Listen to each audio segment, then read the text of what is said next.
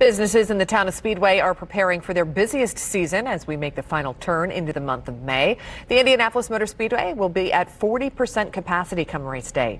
After a year with no fans at the track, businesses are looking forward to the rush. Luckily for Dawson's on Main and Bourbon and Barbecue, they've been able to keep their staff through the pandemic, and now they're looking to bring on more people ahead of race week. While they're feeling optimistic about foot traffic, they are a little nervous about making sure everyone continues to follow current protocols.